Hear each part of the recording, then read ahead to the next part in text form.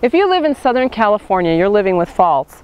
But if you live in the San Bernardino Mountains, you're intimately acquainted with them. In fact, the very shape of this region bears the mark of the San Andreas Fault Zone, which includes the Arrowhead Fault that form portions of Waterman Canyon and its famous hot springs. Called the third branch of the San Andreas by some seismologists, the Arrowhead Fault is actually part of a group of faults that form the southern section of the 800-mile-long San Andreas. I'm Koren Wetmore with ROTW News, and I'm standing almost directly over the spot where the Arrowhead Fault and the San Andreas intersect. Today, on part 2 of Living with Faults, we're going to explore how the San Andreas helped to form our mountain region and what we may expect to experience should a 7.0 or larger quake occur here. Glance across the 15 freeway on Cajon Pass and you'll get a bird's eye view of the San Andreas as it descends through Lone Pine Canyon. Not only does it cut through the pass, it's also responsible for forming it, explains geologist Eric Pounders. We're standing right now in the middle of the Cajon Pass. The 15 freeway goes from Southern California here across the San Gabriel and San Bernardino Mountains up through Cajon Pass. And this pass is here because the San Andreas Fault has made a depression in the valley.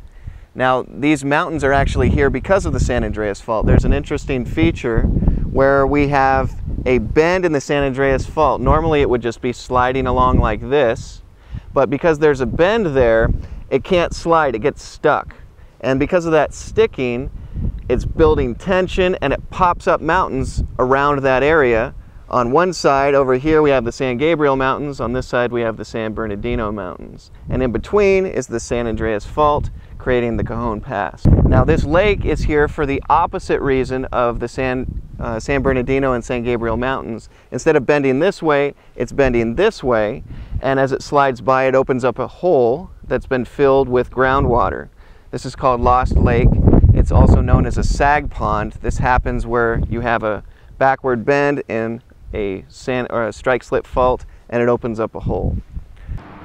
Along with fault form features, the mountain region contains many man-made additions such as highways, railways, distribution centers, bridges, and dams, along with lifelines such as water, phone, and electricity that will be seriously impacted should a large quake strike.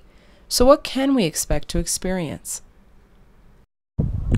So the things that we should be aware of if we live in the San Gabriel Mountains, the San Bernardino mountain areas, is that when an earthquake happens on these faults, there's a few different things that we might expect to see. One would be rupturing along some of the major roads. For example, we're in the Cajon Pass right now. Interstate 15 goes through here. Many different lifelines go through here, like electricity and the rail systems. Many of the things that we take for granted when we flip on the switch or turn on the faucet, those things might not be available to us after a large earthquake. Now imagine for a moment that you have a pipe going through this area and the fault crosses it. Now the fault is going to actually rupture the surface, so if there was a pipe that was once continuous, it's now been broken. Now water, electricity, whatever is going through that pipe is not going to be able to do that until it gets repaired. So it's going to take a period of time to get those services that we've come to expect and need back online again. Also, more locally, there can be ground movement. We can have landslides in particular areas that might cut off roads. We can have them washed out in some places because of perhaps different failures of where water is stored. All these things are possible.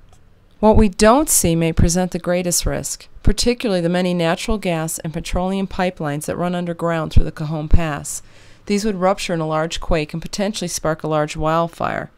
As for roads, bridges, lakes, and dams, civil engineer Brian Thomas describes what we might face in a 7.0 quake.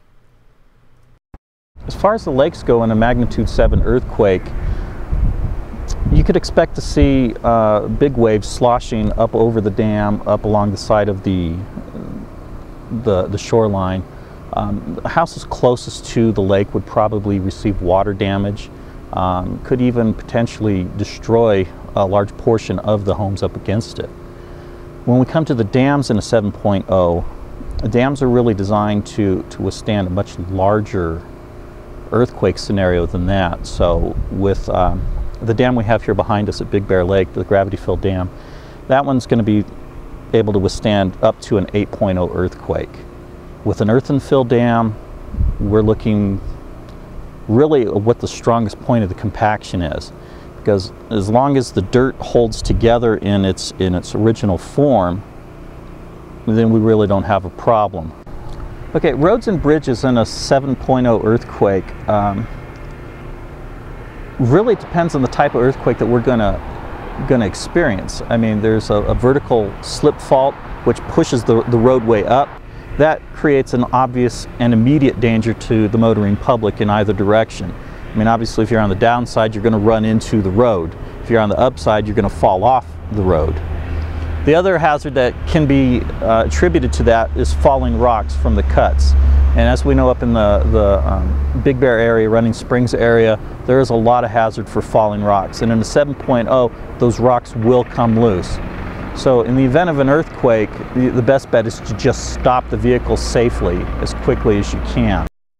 Okay, some particular dangers that you need to be aware of during a 7.0 earthquake in the mountain areas, especially around a lake, is if you're on a dam, get off the dam as quickly as you can, as safely as you can. If you're driving along the road that fronts the dam, you want to be careful of wave action from the lake coming up and sweeping your car away. Remember, water weighs about 7.5 pounds per gallon, and you got 1,000 gallons coming at you. That's 7,500 pounds. That's the equivalent of a small SUV hitting you. So just, if you can come to a stop safely, always do that. Don't try to drive on if the water continues to move, because it will push you aside. A large quake will likely overload our local emergency personnel. So what help can we expect in the crucial hours following a major quake? My name is Al Kronikoff with the Fire Department, San Bernardino County Fire. I want to give you basically what will happen with the fire department and the police department and law enforcement in general during a major earthquake or a major type of disaster such as terrorism activity. We are going to be extremely busy with major life hazards such as hazardous materials, big fires, or major collapses. And with that, we depend a lot on our community to assist in getting the smaller stuff taken care of. That's why CERT teams were put in action so that we can go ahead and count on them to assist with smaller incidents such as broken arms, small accidents, to pull people out into safe zones and so forth. The CERT role in the mountain community is just that. They work as a lieutenant under our station captains and get their assignments from our station captains as to what to do during a major emergency when it occurs.